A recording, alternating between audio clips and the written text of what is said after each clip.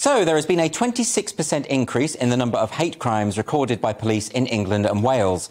The figures show that in the 12-month period up to March this year, more than 155,000 hate crimes were recorded by the 43 police forces in England and Wales. 70% of the crimes were racially motivated.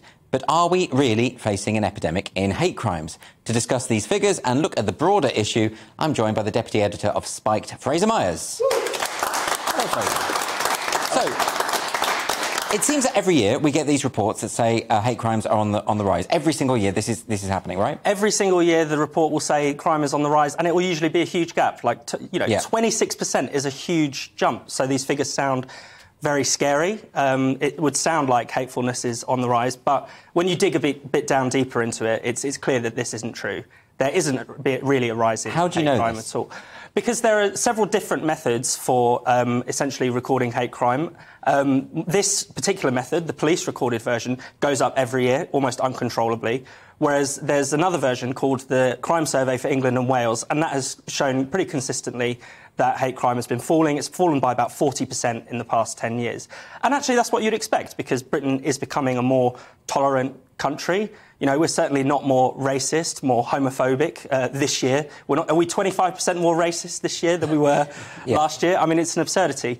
So these statistics really are the consequence of changes in the recording method, and police forces are essentially encouraged to go out and find, instances of hate crime. Well, everyone is encouraged to come forward and report hate crime a lot more than other crimes. We've seen this on Twitter a lot, where police say, if someone has said something offensive to you or upsetting to you, then please get in touch. Yeah. So it's a kind of trawling. But also, it seems as though the criteria for what qualifies as a hate crime has changed so that it's all about the perception of a victim rather than a complainant. That's right. In terms of what is actually recorded by the police, it should be something is hateful if it's hateful according to perception of the victim or any other person. So any other person could decide that an incident was hateful, and then it could be recorded in the figures. That works slightly differently when you're, charging someone or when you're putting someone in prison for a hate crime. Yes. But in terms of the police recording, it's all about perception. What is the incentive for these changes? When did this all start? So it really kicks off in 2014 when the College of Policing, who train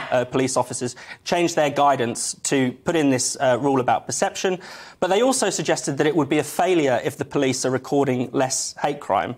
Essentially, that should not be the goal of the police. Was that explicitly stated? It was explicitly stated that there should not be targets at reducing hate crime figures, which is bizarre. So they want hate crimes to come on the rise? They want to be able to record hate crimes because they believe that there's this hidden epidemic, that people were not coming forward, and now finally, the truth is being revealed. Now, in reality, what's happened is that people are being encouraged to come forward. As you suggest, the police are not only, advertising the fact that you should report hate crime on social media, they're going around in vans. You may have seen this van in the Wirral a couple of years ago that said, being offensive is an offence. Telling people to report nasty tweets to them. Yes. And it's not even clear that a nasty tweet is necessarily a crime, which is, why? confusing. What is the incentive here? Because, there are still hateful crimes going on, right? So we need to have an accurate sense of how much that's actually happening, don't we? I think there is just this broader prejudice in the police, I guess you could say among the establishment, that Britain really is a hateful country. And so they see, even though it's clearly the statistics make no sense, they see this as a reflection of fact, and they see it as a reflection of all the hard work they're doing. But all of the studies show that Britain is one of the least racist countries in the world.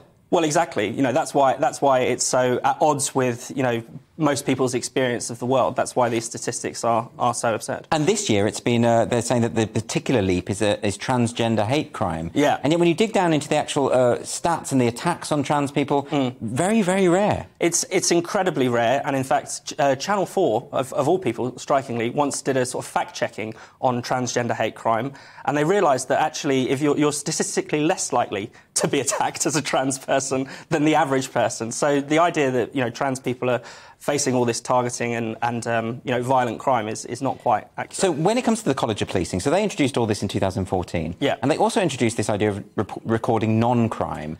Can you tell us a bit about that? So a non-crime hate incident is even more surreal, because where a hate crime can be hateful based on the perception of someone, you can have a non-crime incident that's not even a crime.